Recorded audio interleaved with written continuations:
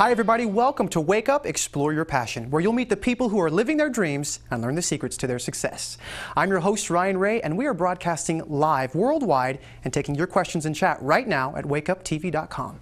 We've got a great show lined up for you tonight. Here's a look at what's coming up. Beginning under nearly impossible conditions in communist Cuba, Porto's bakery has grown to become one of the most well-known Cuban bakeries on the West Coast. Overcoming everything from lack of ingredients to police raids, Betty Porto shares the challenges they faced and the secrets to their family recipe for success. Plus, even after almost a decade of working as a secretary, dancer Katerina Tomás never lost touch with her passion. Watch as she tells how she finally broke free and shares her tips to help you do the same. And later, flamenco guitarist Esteban de Los Angeles performs as Katerina shares her passion for dance live. Today on Wake Up, Explore Your Passion.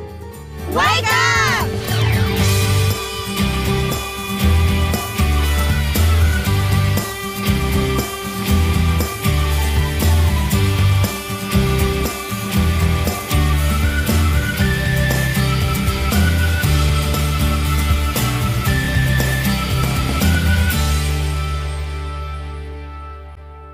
Welcome back. Our first guest, Betty Porto, co-owner of Porto's Bakery, is here with us live tonight. Betty, thank you so much for being here. Thank you for inviting me. It's a pleasure to have you here, Betty. I want to let you know, if it's not a secret, I'm going to let it out of the bag. Porto's is one of my favorite bakeries. I think it is my favorite bakery. Oh, thank you. You guys do such an amazing job with all of your pastries and your cakes. If you could describe your bakery to someone who's never been there in one or two sentences, what would you say? Boy, that's hard to do. It's hard to sum up, You've been there, isn't it? right? It's such an amazing operation. It's chaos with an organization and a purpose, and when people come in, it looks chaotic, but by the time they leave, they say it works like a well-oiled machine.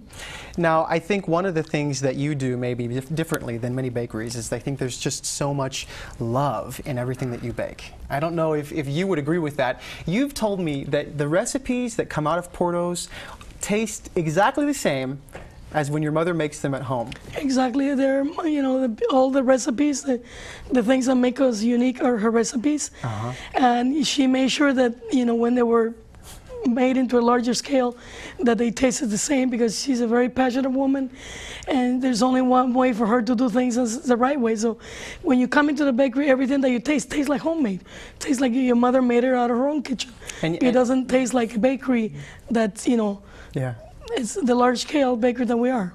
Now take us back, because you are the daughter of Rosa Porto. Right. She's the founder of Porto's Bakery, yes. Correct? Take us back to the beginning. How did it all start, and when and where? Well, we came from Cuba in 1971, so she worked out of the house for a few years, and when she ran out of beds, because she used to put all the cakes on top of the beds, in order to cool them off, then we decided it was time to move on to a small shopping center in Silver Lake and Sunset. Now, Betty, and before we move to the United States, I want you to tell me a little bit about what was it like in Cuba at that time, and why really she decided to start baking cakes from home. Well, at home in Cuba, everybody has to do something to survive, and so when we decided to leave Cuba, you become the enemy of the state. So she was fired from her job. So was my dad. He went to a labor camp, making $8 a month, so we couldn't survive. Both of them were fired from their jobs. Exactly, at the same time. And how were you intended to continue to survive? I mean, what did they expect? That's not their problem, right? Yeah. You're not welcome anymore. You're the enemy of the state. So she knew how to make cakes, and she started making them at home in order to support us.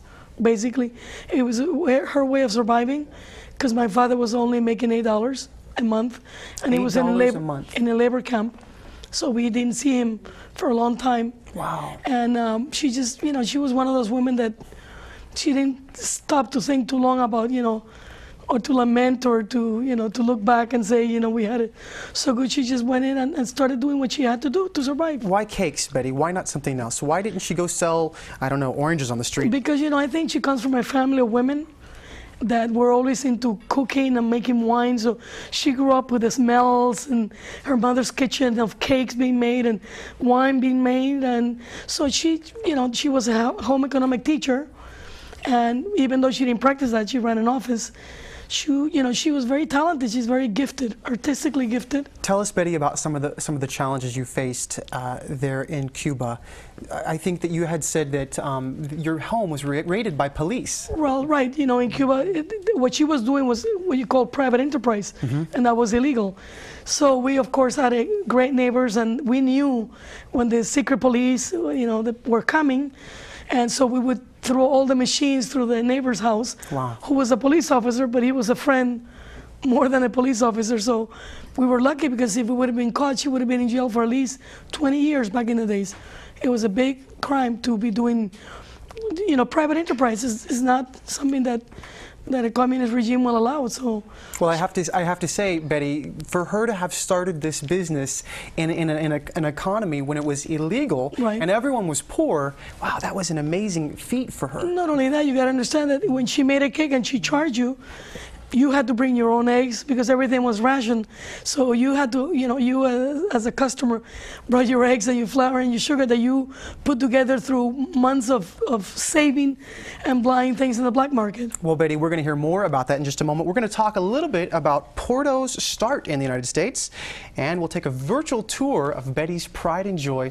And as we go to break, a quick preview of some behind-the-scenes footage from Porto's Bakery. We'll be right back.